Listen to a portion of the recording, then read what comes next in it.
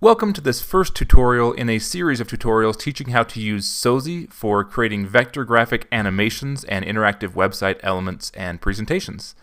This is very similar software to Prezi if you're familiar with it, and it's just a great tool to learn. When you first open it up, you may have noticed it pops up with the screen that says choose an SVG file. So I'm going to hit cancel here just to show you what the blank interface looks like.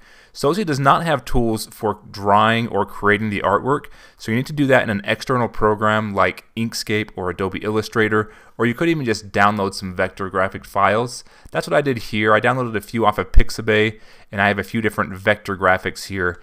If you're not familiar with vector graphics, you may need to do a little bit of research, maybe learn how to use Inkscape first. That's what I recommend, is using Inkscape. And if we open one of these up, I have it configured right now to open up in Inkscape. So Inkscape is the software that lets us click and move around and add text and edit text, and we can do all kinds of cool stuff and create a presentation, but it doesn't do any animation. And that's why Sozi goes really nice hand in hand with Inkscape, because we can choose we can draw the artwork in Inkscape. Then we click this button here to open SVG from your computer, and I just navigate to that folder where I have my SVG files, and we can open them up, and then we can choose and tell Sozi how to position the camera and how long to stay on that frame or that slide and how we want to do our presentation. Hope that makes sense. I think it'll become more clear as you start to use it. So this is what it looks like when we first load in our SVG artwork, and it has to be, I think it has to be .svg. It might accept .ai files. I'll have to look into that. But this is an SVG file, and we're on the Move tool first, is what we have selected, which lets us left click and we can move around and sort of navigate around this artwork. So let's say we want to start our presentation on this laptop with the Bitcoin in the middle. We can sort of put that right in the center, and then we can click this next tool, and if we hover over it, it tells us what it is. This is the Zoom In and Zoom Out tool.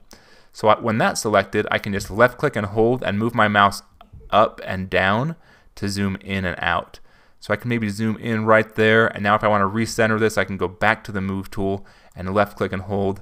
So if I want this to be my first slide of my presentation or the first frame of my animation, I'm going to click this plus sign here, and I've added a new frame.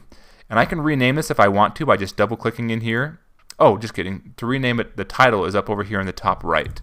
So I'll just call this Slide 1 and hit enter. And that renames this as Slide 1.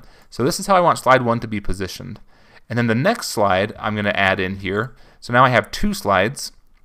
And this one it sort of just duplicated that one. So this is also called Slide 1 for the time being. But I can come up here and call it Slide 2 and hit enter. And this one, while I'm selected on Slide 2, I can left click and move to a different part of the image. So, well, I don't even have to. I could just zoom in, but maybe I'll move down to this bank right here.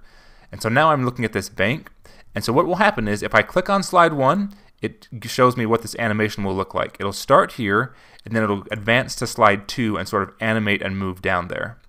And if I want to add a third one, I just click this plus sign, and I'll call this one Slide 3.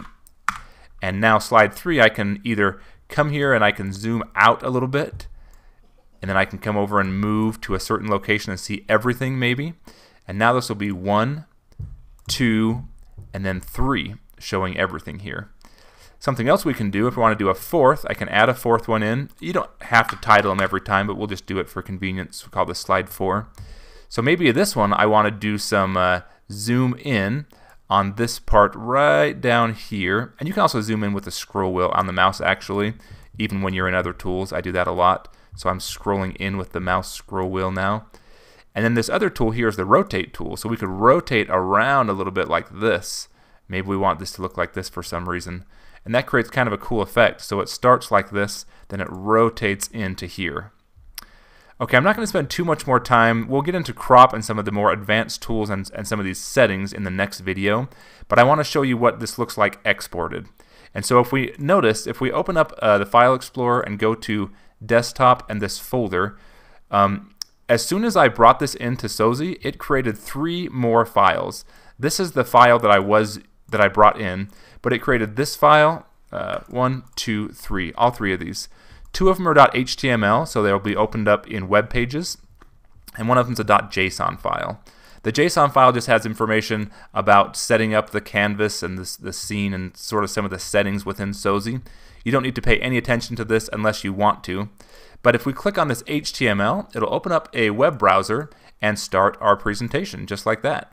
So now I have here in the web browser the first slide of my presentation. I can just left click with the mouse to advance to the next one, and then left click again to advance to the next one, left click again to advance to the next one. And I could give a presentation like this. If this was on my laptop, I could give this presentation and plug in my laptop to a projector, and I could do a presentation. You can also use the arrow keys on the keyboard, and we'll learn in the next couple of videos. There's some other options too for letting people navigate around to these different slides. You can play video and audio files from within here. So it's just a really cool way to provide a more interactive, engaging presentation. And then also, since this is all just HTML, we can also, like if we right click and I can open this with a text editor, we can see all this HTML here.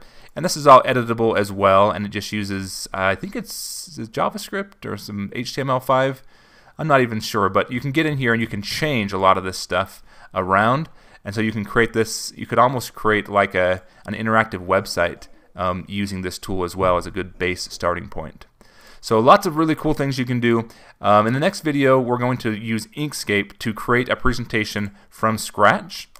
And then bring it into Sozi and animate it with some of these awesome settings, and then export it to share. Hopefully you found this informative. Go ahead and like, comment, subscribe, leave your questions below if you have any, and we'll catch you in the next video.